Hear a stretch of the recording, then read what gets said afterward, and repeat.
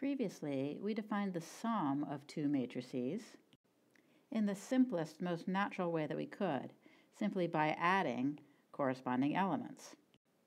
It would be possible to invent a matrix multiplication that worked similarly, just by multiplying element by element. 1 times 5 is 5. 2 times 6 is 12, and so on.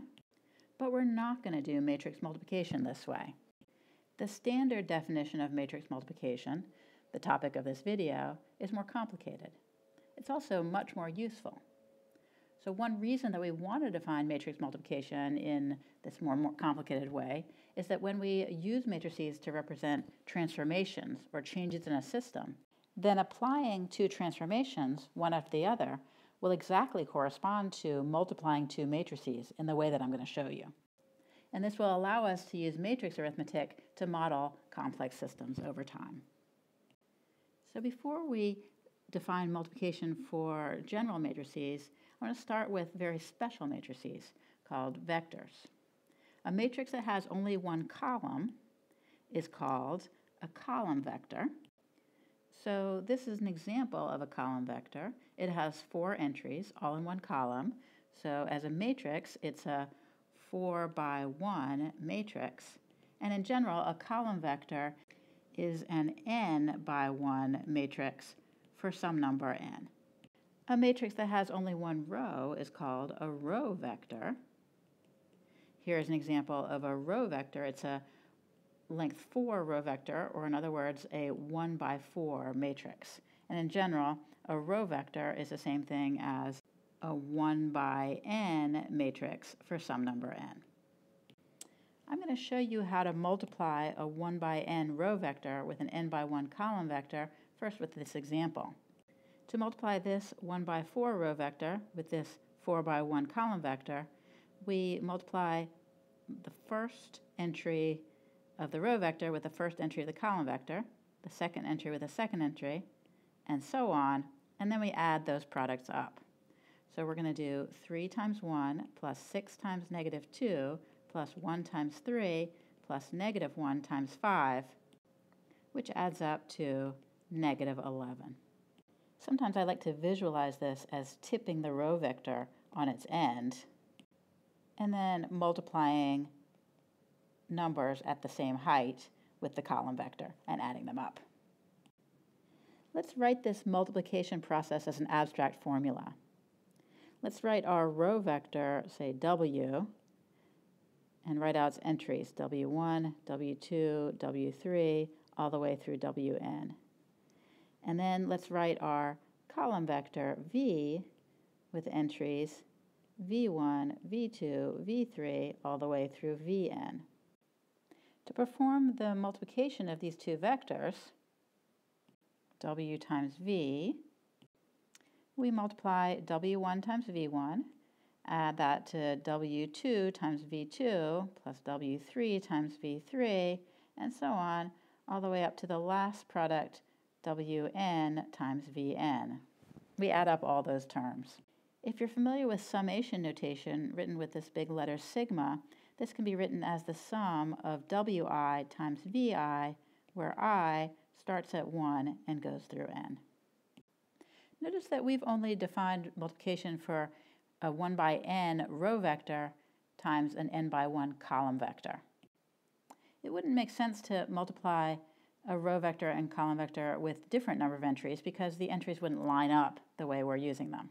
It would be possible to define multiplying a column vector times a row vector in that order. There are a couple ways to define this, one of which may surprise you. But for now, we're going to stick with multiplying row vectors times column vectors in that order because that's what we need to define more general matrix multiplication. So now let's define matrix multiplication in general. Let's suppose that A is an m by r matrix and B is an r by n matrix. Then the product, A times B, is an m by n matrix, and the entry in row I and column J is given by the product of row I of A and a column J of B. Notice that a row of A is a 1 by R row vector, and a column of B is an R by 1 column vector.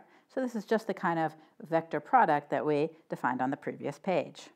I want to emphasize that when we're multiplying two matrices, A times B in that order, then the number of columns of A needs to equal the number of rows of B. That's the only way that the elements will line up when we're doing our vector product, and the only way that the matrix multiplication will make sense. Let's look at an example where A is this 4 by 2 matrix, and B is this 2 by 3 matrix.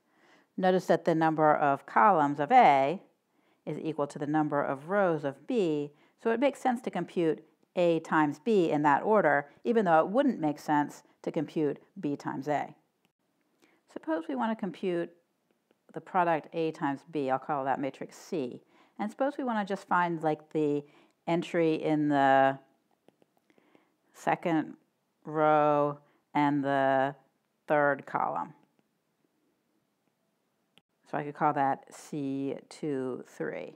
To do that, we need to take the second row of A, so that's 1, negative 5, and multiply it by the third column of B, so that's 6, 3, and we do our vector product, 1 times 6 plus negative 5 times 3, so that's 6 minus 15, which is negative 9. So C is going to be a 4 by 3 matrix, and its entry in the second row and third column is going to be a negative 9. But in practice, we're not just going to want to compute one random entry of our product matrix. We want to compute all its entries. So let's do this in a systematic way, starting with the first row and the first column of B to get the entry in the 1, 1 position. Let me rewrite my matrices down here, and I'll leave space for my 4 by 3 product matrix. So now for my entry in the top left position, the first row and the first column, I'm going to take the first row of A and multiply it by the first column of B. 2 times 4 plus 3 times 1, that's 8 plus 3, which is 11. Now let's get the next entry in the first row and the second column. So that's going to be the first row of A and the second column of B. So we'll take 2 times 3 plus 3 times negative 2. That's 6 minus 6, or 0. Moving right along, to get the entry here, I'm going to need the first row of A and the third column of B. So that's 2 times 6 plus 3 times 3, which is 12 plus 9, or 21. Now I'm ready to move on to the next row of the product. So that's the second row, first column position. So that'll be the second row of A times the first column of B. We have 1 times 4 plus minus 5 times 1, so that's 4 minus 5, or negative 1. Continuing like this, for the next entry, we'll take the second row times the second column. So that's 1 times 3 plus negative 5 times negative 2. 3 plus 10 is 13. And the second row times the third column gives us 1 times 6 plus negative 5 times 3. So that's 6 minus 15, which is negative 9. That's the one we calculated before. The last two rows are similar. For the third row, for the third row of the product, I need to take the third row of A and multiply it by each column in turn. 0 times 4 plus 7 times 1 is 7. 0 times 3 plus 7 times negative 2 is negative 14. 0 times 6 plus 7 times 3 is 21. Finally, we get the fourth and last row of the product by multiplying the fourth row of A by each column of B in turn, and that works out to -3, -5, -3. And we have our matrix product. Please pause the video and calculate for yourself the product y times z and then the product z times y. Notice that in this case, we can do the product in either order, since each of these is a 2 by 2 matrix. So their inner dimensions agree no matter which order you do the product in. So when calculating y times z, we're going to get the matrices multiplied in this order. And the result should be 44, 28, 11, and 31. The 44 comes from multiplying the first row of y with the first column of z. 1 times -1 plus 5 times 9, that's -1 plus 45, or 44. Multiplying the first row by the second column gives us the 28, the second row by the first column gives us 11, and the second row by the second column, 7 times 3 plus 2 times 5 is 31. Let's see what happens when we multiply in the opposite order, z times y. This time we get 20, 1, 44, and 55. A completely different matrix. Even the one number in common is just a coincidence. This example shows us that multiplication of matrices is not commutative. Y times z is not necessarily equal to z times y.